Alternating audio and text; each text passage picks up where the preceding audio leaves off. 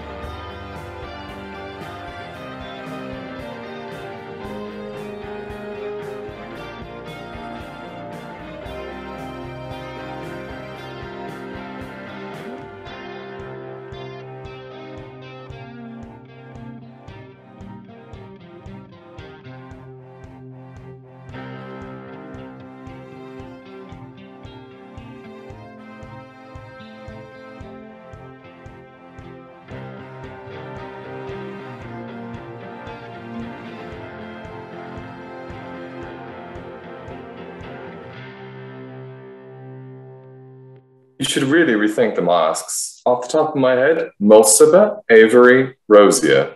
What do you think? Sirius, Rabastin, and Rodolphus? Rabastin, for sure. And? Very clever, Potter. No Snivellus? What a shame. We caught intruders at the manor this evening, and we think we know who. Why don't you start off and bother them then? Watch your mouth, mudblood. James immediately punches Mulicber right in the mouth. Lestrange breaks rank and hexes Sirius, knocking him across the floor. Spells fly every which way. Mulicber Jr. and Rabastin push Lily and James where Sirius has landed, while Avery Jr., Rosier Jr., and Regulus advanced on Remus and Peter, pushing them in the opposite direction. Crucio! Lily ducks the curse while James scoops up a still dazed Sirius. They find refuge through the side entrance. We've certainly graduated from bat bogey hexes then. James tosses Sirius's wand. He stands by the doorway, returning curses and hexes as they come through the door from Mulicber Jr. and Rabastin. We need a plan. Another curse hits the wall. Sirius whips an acid pop from his pocket. My plan is to shove this acid pop right up there. Lily looks to the side and sees a box marked with Jawbreakers, an idea forming. Across the room, Avery Jr. and Rosier Jr. laugh as they cast curses at Remus and Peter, corralling them to a corner of the office. Remus just managed to block the onslaught while Peter ducks underneath the desk. Obscuro! A blindfold wraps itself around Regulus's eyes. Locomotor modus! Rosier's legs lock themselves together. He trips over and takes a blindfolded Regulus down with him. Remus dodges a hex from Avery, stumbling backwards. He lands with his wand hand in a barrel of taffy. Avery fires another spell at the box, freezing the taffy around Remus's hand and his wand. This one's payback for giving me detention on Halloween. In 5th year? Peter musters up enough courage to peek out from his hiding place and jinx Avery Jr. All three of them are shocked when Peter's jinx manages to knock Avery Jr. to the ground. Thanks, Pete. Regulus, Avery, and Rosier stand, just as a flood of jawbreakers pours out across the floor. Lily directs them towards the Death Eaters, who slip and slide as they fall. Taking advantage of Lily's cover fire, Peter scurries across the room for shelter behind James. Sirius sprints to where Remus is still stuck. And caught in the cookie jar, Mooney. Not the time pad foot. A curse blasts right over their heads. Mulicber Jr. appears directly behind Sirius, holding his wand up to the back of Sirius's head. He turns to face Mulicber Jr., Death Eater's wand now poking into his face. He slyly pushes his own wand into Remus's free hand. In a fluid moment, Remus points the wand over Sirius's shoulder right at Mulicber Jr.'s face. Lower your wand. Regulus points his wand in Remus's direction. Sirius attempts to go after him, but Mulicber pushes him back with his wand. Imagine how pleased the Dark Lord will be when the younger of the Black Brothers lays you at his feet. A curse hits Mulicber in the back. Alistair Moody stands at the top of the stairs, firing spells at every Death Eater in sight. Marlene and Dorcas barge in behind him. As Regulus lifts his wand to disapparate, Sirius jumps forward and claws Regulus's mask from his face. But before they can attack, Rabastin yanks Regulus away and they disapparate. Moody raises his wand to deal the final blow to Mulicber Jr., but he signals the other Death Eaters and they disapparate as well. Remus uses Sirius's wand to free himself, then ducks down to retrieve his own. We're lucky you lot showed up. I came by Sirius's to join you for a drink. When I saw the letter, I thought something was amiss, so I brought it straight to Moody. And it's a bloody good thing she did. You've all got the brains of a ferret. Well, James said... And if James told you to jump off a bridge, would you do it? Yes. Yes.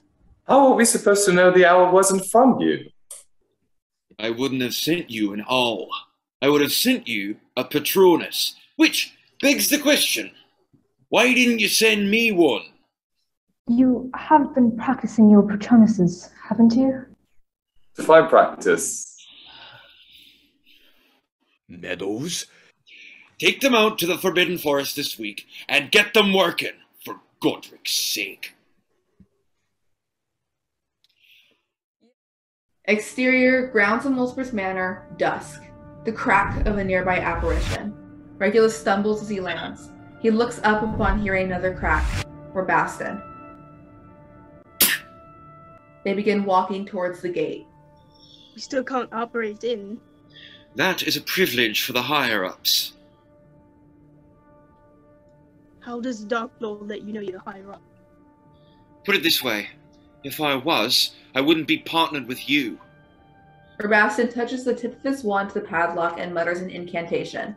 A magical current sizzles through the gate and it swings open just enough to slip through. What will you tell them? Nothing. You will. It's a privilege to relay any and all news to the Dark Lord, Regulus. You know that. Why don't you want the honor then? For the third time, the air cracks. Bellatrix is standing outside the gate. The men instantly duck out of sight as she approaches. I think she knows already. You think so? She doesn't look any different from usual to me. We used to call her Bellatrix. I'm just glad she's got eyes for Rodolphus, not... Shh. She brandishes her wand and blasts the nearby bush to smithereens. Satisfied, she walks away and enters the manor. Regulus and Rabastin emerge from the trees and follow Bellatrix, at a safe distance. Rabastin looks back at the destroyed bush. In-laws.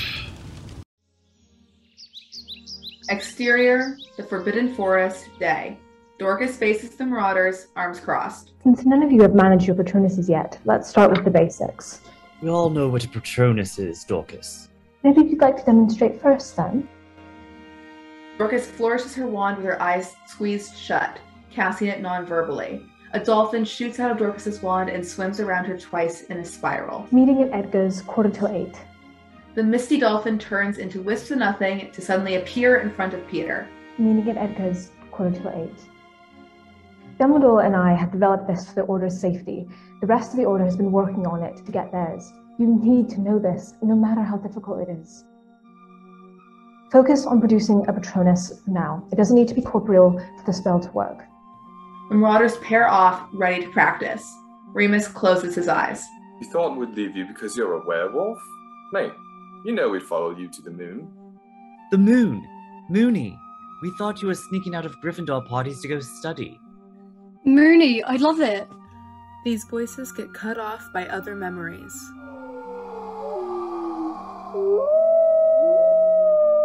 Monsters like you, Remus, ought to be kept under lock and key, far away from good witches and wizards. James pulls a piece of chocolate out of his pocket and wordlessly hands it to Remus, who takes it and eats it. Expecto Patronum. An incorporeal Patronus beams out of James's wand. You did it. Nicely done, love. Your move, Evans. Lily Evans, will you do me the honor of becoming my wife? Lily smiles as she successfully produces a corporeal dough. She and James both stare at it in awe. Bloody hell, are you mediocre at anything? He runs over to hug Lily and lifts her off the ground. They share a kiss. Sirius shuts his eyes, concentrating on a happy memory. But instead... I'm not turning into a disappointment like you. He opens his eyes to Remus's hand on his shoulder. All right. Perhaps we haven't picked something sensory enough. The memory has to be visceral in your mind.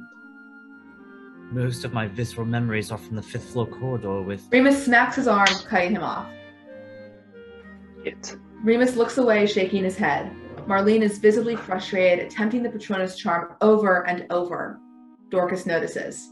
I know, I'm rubbish. You can say I've told you so. Darling, I would never... Why would I say that? At that moment, Peter's wand shoots out small sparks before disappearing. Did you guys see that? I think I did something. You've got to be bloody joking.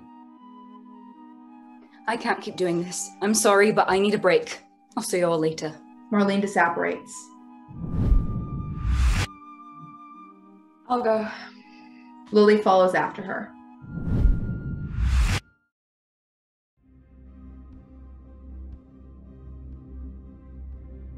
Interior tea room day.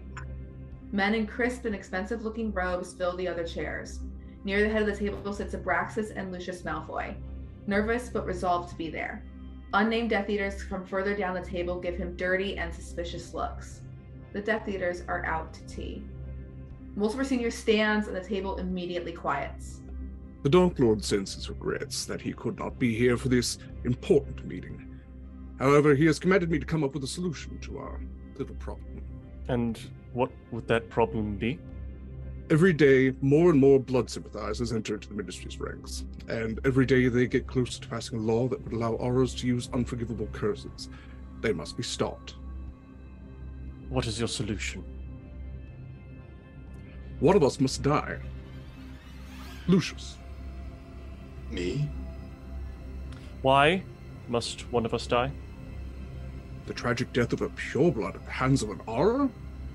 They would hardly be able to pass their precious law in the face of the political uproar. Well, if it is to be Lucius who must die, then he would be honored. I'm sure he will be. But why should young Malfoy get the honor of dying for the Dark Lord's cause? Perhaps one of you would like to volunteer instead? McNair? Avery? Lestrange?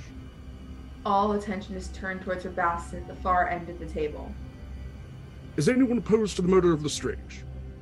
No one says anything as Mulicber Sr. begins to make his way to the other end of the table towards Robastin, who is sitting in horror. What say you? Any opposition to your death? What about Nathaniel Rosier? He's seeing that half-blood, living with her even.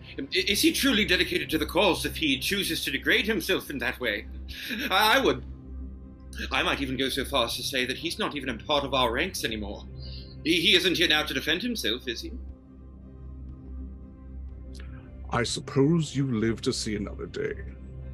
I would use it in service to the Dark Lord if I were you. Mulicber Sr. sits back down at the head of the table and selects a cake, ignoring the tension around him. Interior, the Three Broomsticks pub, day.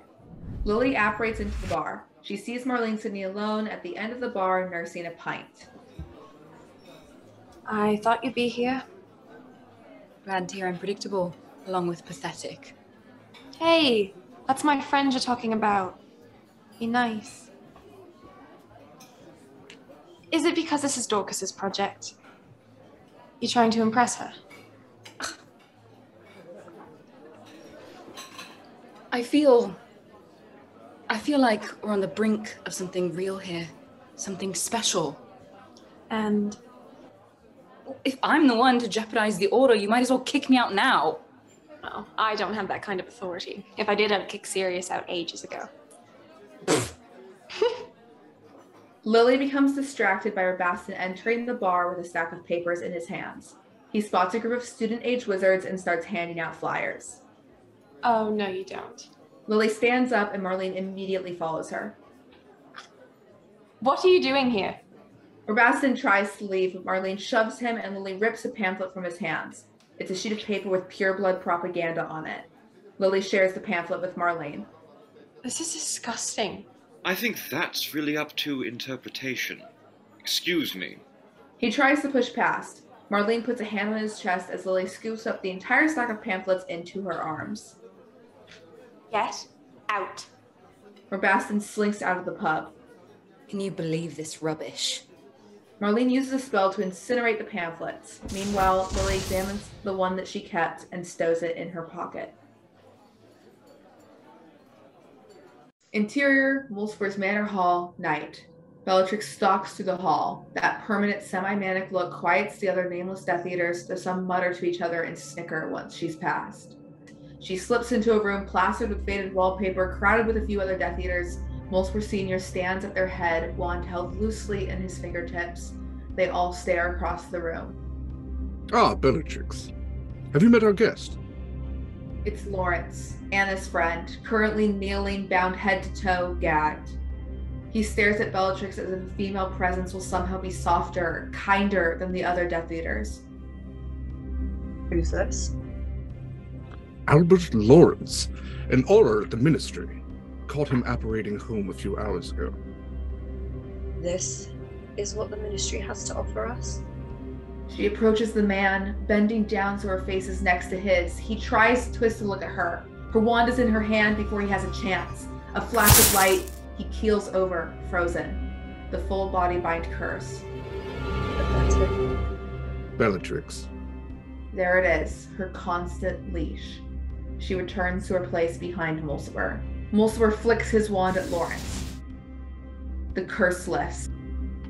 You should be more careful. These are dangerous times.